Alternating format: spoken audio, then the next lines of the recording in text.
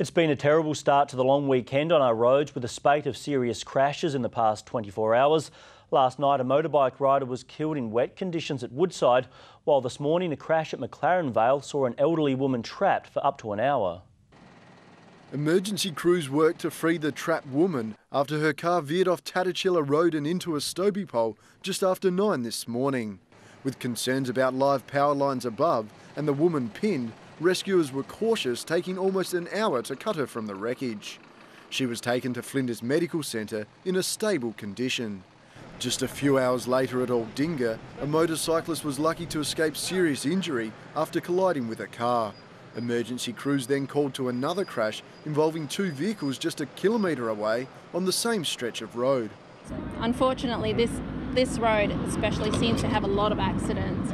It just goes to show that you just got to be really, really aware as you're driving.